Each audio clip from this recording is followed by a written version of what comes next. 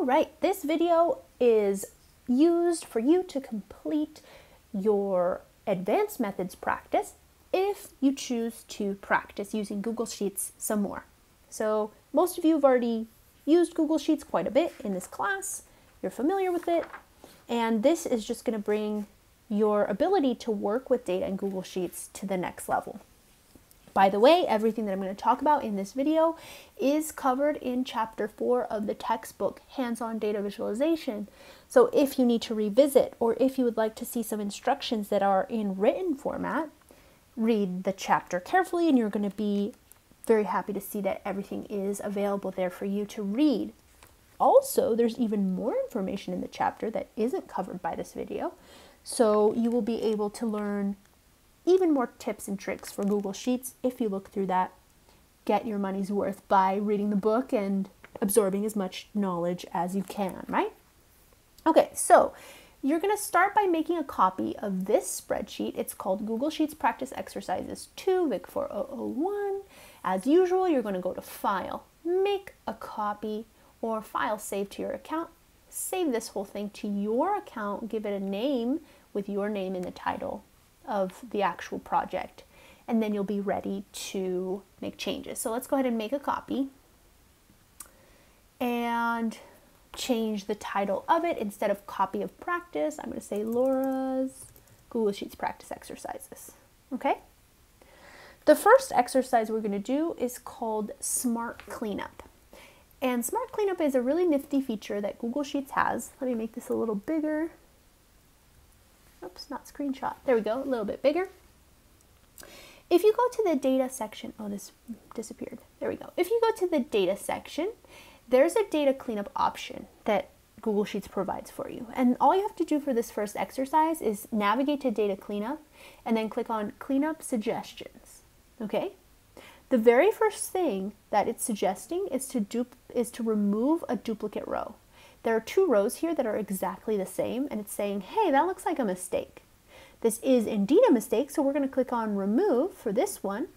And then here it says, oh, there's too much white space here. There's extra white space. This is also a mistake, so we can click on trim all. Okay, so now we have our cleanup automatically applied. However, even though we have cleanup applied, there's other stuff here that Google Sheets did not detect. So I'm going to ask you to go ahead and make two more changes. The first is, if you notice here on row 6 for Pakistan, the percentage is not formulated as a percentage. It's formulated as a decimal. So we need to change this into percentage format. It's really easy. You just click on this cell, C6, and then click on the percentage symbol up here. That's going to make it match all of the other percentages that we have, and it's going to be formatted correctly for us, right? The other thing that you're going to need to do is look for any other errors here. One that stands out for me is on row 10, Russia is misspelled. It has 3 S's, so we need to delete one of those S's. And now, as far as I know, our data is pretty much clean. Although, or actually there's one more thing, my bad, I almost forgot. On row 4, the date format here is a different date format. It doesn't match the other ones. The other ones have the months spelled out, right? So let's actually go ahead and change this and spell this out just like the other ones so that we have the same formatting every time. Okay, so this is formatted by Google Sheets, so even if we try to change it, it's not letting us. This is where date time formats come in. So we're going to click on the format menu, then go to number, and then click on custom date and time. This is going to give us lots of different options. We can find the one that looks closest to what we want to start with. So for example, this one looks pretty close because it has their abbreviated month, right? But instead of having dashes in between, we're going to have spaces in between. And instead of having the day first, or actually, yes, we're going to have the day first, the month, and then the year. So the rest of this is okay. If you do have these in a different order, for example, month before day, and you want the day to be first, you can just go ahead and type here until you get the correct suggestion for the day that you need and add it in. Okay, but for now this is fine. We can click on apply, and now this updates to the formatting that we actually want. Alrighty, so that's a good way to practice date time formatting. With that, your first tab is done. I'll check for those changes. If you want to make sure that I notice you made all the changes, I recommend inserting a comment. You can click on the insert comment button at the top of Google Sheets, and then you can explain what you changed. Russia was misspelled, for example, and so on and so forth. Here we could say, oh, we changed the time format, the date time format. If you have those comments, it's a really good practice also for yourself when you make changes, because then you can go back and say, oh yeah, I changed that, and this is what it used to be, and keep track of all the things that you did so that you don't forget what it was that you did to your data. Okay, so go ahead and comment that up as much as you can. Next is the find and replace exercise. So for find and replace, we're going to use a handy dandy shortcut to find something and change it. In this case, all of the names of these different towns and their populations have the word town after the actual name. We don't actually need it to say town because we know that these are towns. So let's change the name of this column, for example, to town name, so we know it's a town. And then let's select the entire column with the exception of the first cell. I held down my command key to unselect that first one. And now we just need to hit Command F, or if you're on a PC, Control F, to bring up the find functionality.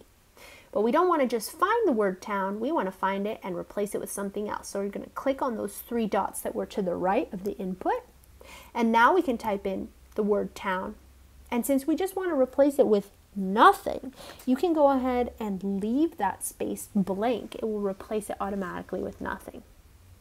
It might help to match the case as well, and everything else can stay the same. Let's click on replace all, and there we go. We have replaced all the instances of town with just empty space. We can also go ahead and go to data cleanup and then trim white space to remove that extra space that existed between the name and the word town. Once you've done both of those, you're ready to move on to the next tab. Okay, so the next tab is called transpose. Transposing data is when you change the order. Instead of certain things being the rows of the data set, you change the rows into the columns, and then the columns become the name of the rows. It's a little bit confusing, but once you do it, you'll see exactly what I mean.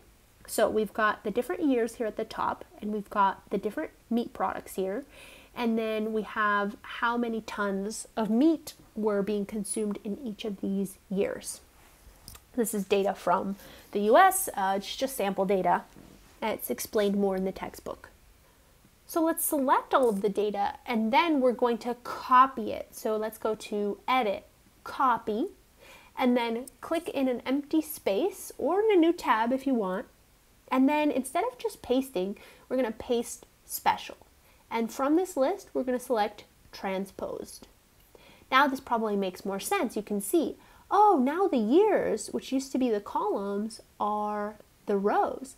And the types of meat, which used to be the rows, are now the names of the columns, right? You can even change this border style so that the border is now on the bottom to match the new formatting. Let's make this a little bit thicker. Right, so now it has been switched around. That's what it means to transpose the data. This can be really helpful if a particular visualization requires the data to be in a transposed format, which will happen a lot, by the way, when we start using Flourish. So keep a lookout for that. Okay, so next exercise is called split data. If you have data that is combined in some way, but you want there to be different columns that contain one portion or a different portion of that data, then split data is the exact function that you would want. All right. Let's start with splitting up these coordinate pairs. These are locations, as you can imagine, in latitude and longitude. If we wanted there to be one column for latitude and one column for longitude, we can just select this entire section, nothing else, right? Just this little piece of the data. Then we go to Data, and there's an option here that automatically splits two columns. So you can click on this, and it's going to automatically detect that there's a comma here separating one row from the other. This is also super useful if you ever copy and paste comma separated values from the internet. Sometimes they won't automatically become columns. You can use the same option to convert it into a table that Google Sheets can recognize, right? So we have here a latitude and a longitude now. Let's go ahead and rename this latitude and longitude. Here we go. So that one was easy, right? Just a simple click of the button. But what if you have something more complex, like these addresses down here? Well, to start, we do the exact same thing. We select the data we're interested in, and again, we go to Data, Split Text to Columns. So now we have the first part of the address here. Let's make this wider. But the city, the state, and the zip code are still in the same cell, and there's no commas here. So let's go ahead and click on just the second row here, or the second column, sorry, and click on Data, Split Text to Columns again. It automatically figured out that even though we don't have commas, it still needed to split it up at that point. So it's pretty smart. It figured out that it was the space that needed to be split from the rest. For this last one, we're going to go to Data, Split Text to Columns one more time, but this time it's not really smart enough to know what we need. So we're going to go to, instead of Detect Automatically, we're going to choose a custom separator and go ahead and type in a double dash there and click Enter. This is going to split that up by state and by zip code. These zip codes look kind of weird, and that's because they're not the correct number of digits. And that's because in Connecticut, there are zeros in front of zip codes. The zip codes are smaller than other numbers in the other parts of the country. So in order to make those numbers appear, we have to, again, reformat. We got to go to Format, Number, and change this to plain text. This means that this is being detected as text now and not as a numeric value, which is good for zip codes. Now we can go ahead and either add the zeros back in, right? One way we could do that is manually. So let's try doing that manually. Not too shabby. If we wanted to do this for a lot of zip codes, we could do so with a formula. Okay? So that's all you need for that exercise. Okay, next we're going to go to combined data. Combined data is basically the exact opposite of split data. And for this one, we're going to make a new column which is going to represent our combined address. So let's go ahead and make a column called combined address. Make this bold and maybe a little bit bigger than the other ones, right? This is where our new data is going to go. And now we're going to use a handy dandy formula where we add everything together. But since we're adding text together, we need to make sure that we put something in between, like a space or a comma or something of that sort. So for the first cell, we're going to do A2. And when we add pieces of text together, we're going to use the and symbol instead of the plus symbol. Let's put a comma and a space in between. Then let's add B2 after that. And another comma and a space there. And then C2 after that. And a space after that. And finally, D2. And as you can see, it will autofill the rest here. And we've got our beautiful combined addresses here. Pretty simple, okay? So for this, you can go ahead and leave this the way it is. Oh, I'm just noticing, Connecticut doesn't require 2 zeros in front. It only requires 1 0 in front. My bad. Let's go ahead and back to the split data. Let's remove that 1 0. it's just an oversight on my part. Alrighty. So this one already has a 0 here. We don't need to worry about it. All right.